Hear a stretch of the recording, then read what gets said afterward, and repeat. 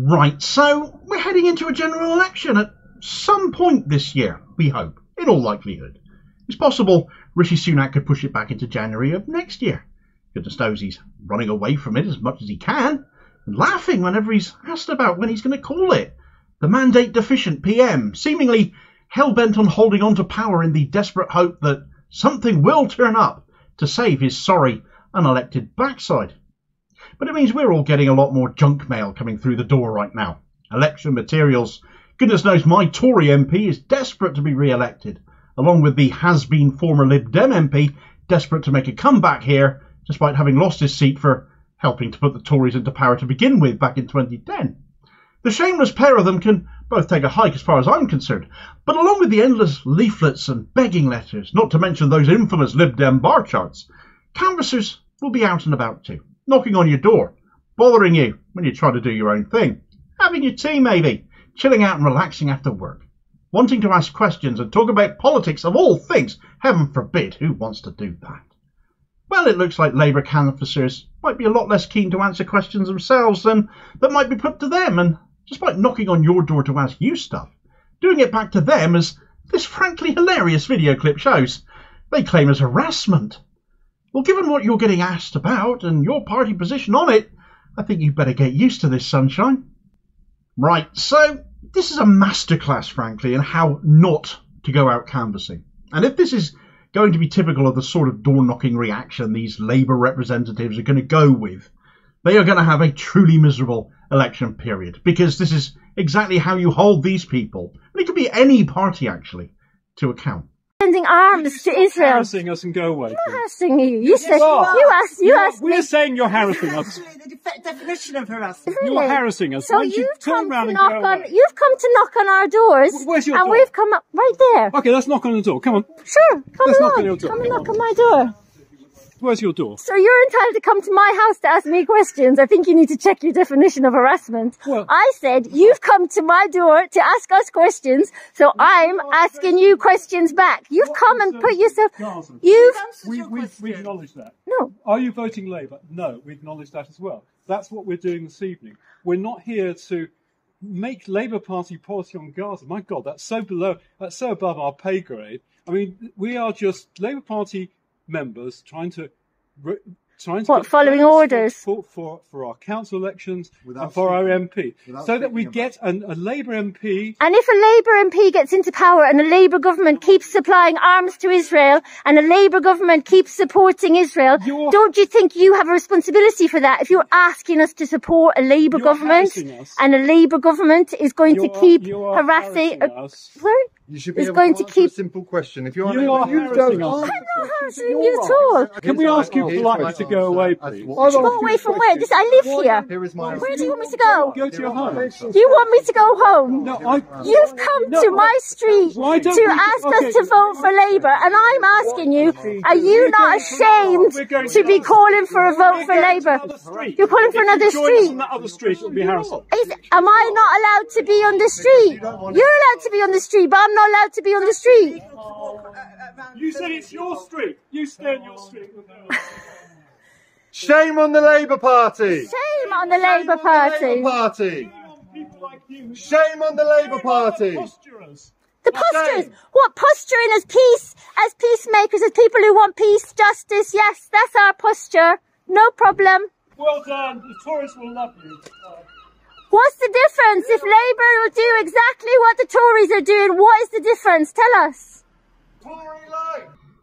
I mean, I get it. They want to Scarborough as soon as you say you won't be voting Labour. I thought they were supposed to try and sell their case though, but clearly the Gaza stance, ceasefires, this is ground these canvassers don't want to get into a discussion on. And I can imagine they're being told up and down the country to avoid this topic like the plague because they have no defence for it. And Labour's stance on it is so out of step with public opinion, and that's shown there by how desperately they're trying to say it's above their pay grade, and they can't talk about it. Well, what rubbish. If you're going to get asked about it on the doorstep, you need a response. And saying you're being harassed is definitely not it. Labour policy is literally what you were there to talk about. You turn up. If you're the sort of canvasser that just asks, are you voting Labour? Well, right off the bat, then you're a bit shit at it, honestly. It'd elicit a firm and fast, No, from me. Proper canvassing involves asking people about what matters to them and offering your party's solutions to those issues. And I can appreciate the difficulty you might have with that, since Keir Starmer stands for absolutely nothing new. Nothing full stop in the most part. Rehashed Tory policy is all of what little we know of. What little he's sticking to at this moment in time, before he presumably ditches it in favour of something else at some point. But the question of Gaza is going to come up a lot, especially with little sign of an end to the atrocities being committed by Israel, and Keir Starmer and Labour's backing of Israel. And if your response is to cry harassment in the face of that, or say it's above my pay grade to comment on it, well, you're going to be losing a lot of support and a lot of votes. The lady putting on the spot is an absolute diamond, because she does not let this go. She wants an answer. Why shouldn't she? As much as the Labour figures want to talk about getting a Labour MP and Labour councillors elected, what is the point if they're going to continue to support and send arms to Israel, just as the Tories are now? She brilliantly puts the canvassers on the spot by saying to them, if that is what happens, do you not bear some responsibility in that by going out and advocating for these people? And this is a genius line of questioning, because it places responsibility on the canvassers to justify their own Labour support. And if they got no answer to that, it just comes across they don't really care. And clearly this group don't, because they decided their response would be to take a photograph of her. Oh, we have a difficult person here, presumably with some intent to report her to somebody. I don't know what crime she's committing exactly, but let's face it, that kind of behaviour is exactly what Labour is known for now under Starmer's leadership. Aggression and threat. Go back to your home. How dare you stand here talking to us in your own street? It's bloody ridiculous. I can remember as a Labour member, under Corbyn's leadership, back when it was worth being a Labour member, the brilliant work carried out in training people in how to go out canvassing, how to get over these difficulties, how to get over your own initial nerves about the thought of even doing that, how to have conversations with people, how to deal with difficult questions and diffuse difficult behaviours. People employed specifically by the Labour Party to deliver training, and Starmer scrapped the lot of them. People who got that training have now taken it elsewhere too, to other parties, disgusted by what Labour has become since. Well, you can see the cost of that right here in the quality of canvassing, can't you? Out to canvass. But the minute they're asked questions they don't like, it's harassment. Labour canvassers, frankly, they'd better get used to a lot more difficult questions, because it's the position your leadership is putting you in. And if you don't like it, or can't answer, then don't go canvassing for them, because this is coming to you the country over. And if you're too embarrassed or ashamed or stuck at the prospect of being questioned over Labour's stance on Israel or Gaza, then perhaps you shouldn't be canvassing for Labour at all. Can you genuinely refute an accusation of being Tory light, as that video ended with? Because if not, I'd just say no to canvassing for them, full stop. Kudos to that lady for giving a masterclass in dealing with canvassers that offend your sensibilities, and putting them on the spot and putting questions to them.